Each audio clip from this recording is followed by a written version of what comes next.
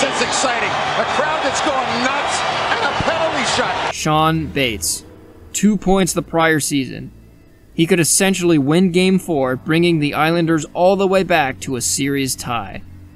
Asking Michael Peca for advice on what move to make, he replied simply, "Shoot the puck." Curtis Joseph, the spine of Toronto's team, could come up clutch after an iffy goal and suck the life out of Nassau Coliseum heading into overtime.